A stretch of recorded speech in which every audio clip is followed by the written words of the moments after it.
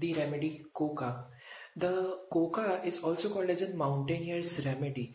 Usually it is cultivated more in the Bolivia, and the people of the Bolivia are eating the leaves of this coca plant for an exhilarating effect. That is for their proper strength, to give them energy. They are eating the leaves of this coca plant. It's like that in the India we are eating the pan, so it's like same. And the coca plant is also responsible for causing some bad effects. The drug abusers are taking the cocaine. This cocaine is also the alkaloid of this coca plant. So usually in the cocaine poisoning, there are two stages: the stage of excitement and the stage of depression. We will see that how the coca is having action on our CNS. Especially if we say, according to Dr. C.M. Boger, the main action of the coca plant or the coca remedy, that is on the respiration, heart, brain, and also on the muscles. So first we can say that in the case of coca poisoning, the people who are taking more and more amount of cocaine, as these are two different remedies, but the main important function is same in both of them, and that is on the dopamine. So the main function of the dopamine is to transport the signals from the presynaptic to the postsynaptic neurons.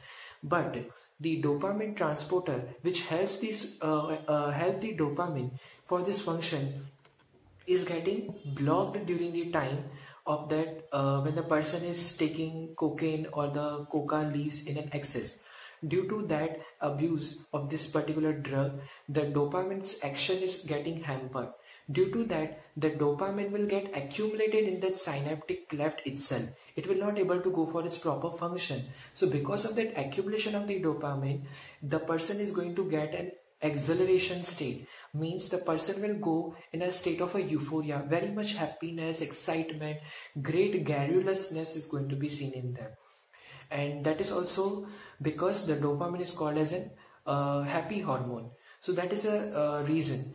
And at that time, the person will develop the flushing of the face, the excessive violent perspiration will be there, dyspnea, tachypnea, there will be wanting in the breathing, but it is not at very severe stage, because it is still in the stage of excitement, which we told that is a stage of that is first stage of the cocaine poisoning. So that is a thing.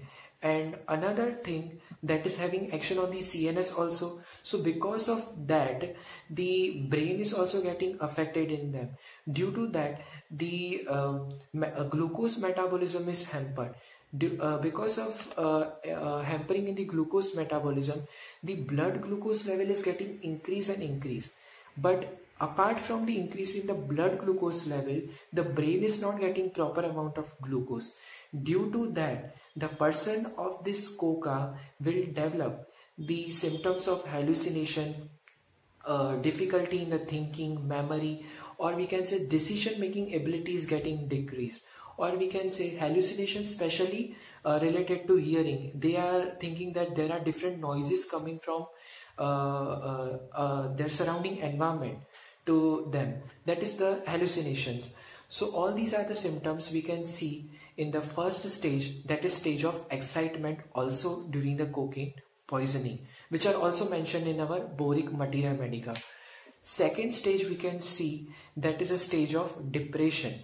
So in the initial stage, what we had seen, that there was accumulation of the dopamine at the synaptic cleft, because of which the stage of euphoria was there. But after some time, this dopamine will get completely used up. Because of this depletion in the dopamine level, the person will also go into the depressive stage. So now here we can correlate with the symptoms of boric also, and the sphere of action of the Dr. C.M. Boger. According to Dr. C.M. Boger, the respiration is getting disturbed. So in them, the more and more dyspnea will be there. More and more dyspnea will also cause spasmodic asthma-like symptoms. Hemoptysis also will be seen. And in the case of circulation, in the case of the brain, it is also getting disturbed. So the brain functions are getting more and more disturbed, because glucose is still not available to them. And in the heart, the main symptoms are, that is irregular heart rhythms. Means the pulse is getting increase and increase, and the irregular pulsation is going to be seen in them. Apart from this, we had also said the function on the muscles. So on the muscles, it is increasing the cramps, exhaustion of the muscles, crawling sensation in the muscle. And remember, one is a very important symptom of the coca and also seen in the cocaine medicine. In both of these medicine, the important symptom is seen, that is sensation, as if something is crawling in their skin. Like we can correlate with the formication, as if something worms or some foreign bodies are present in their skin, which are crawling inside the skin or in the subcutaneous tissues. They can feel that, which we can also see during the time of cocaine poisoning.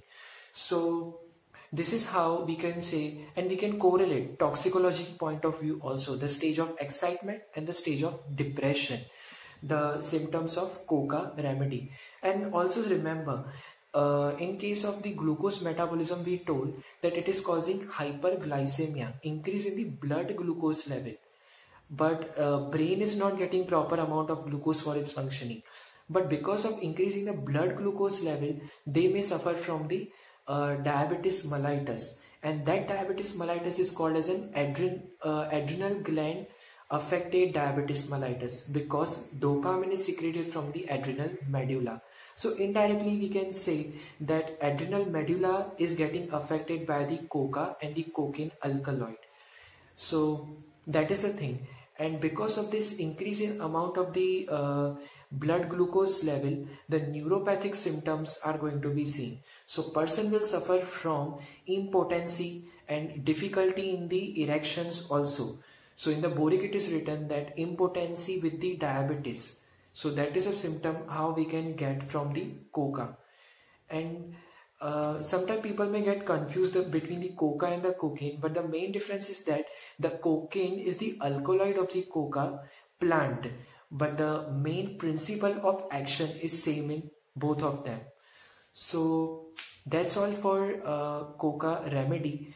And last but not the least, we can also say that the coca, we told as it is a mountaineer's remedy, but in the mountaineer's remedy, the people are developing altitude sickness. So in the altitude sickness also you might see the symptoms as we described in the stage of excitement and the stage of depression in the cocaine poisoning.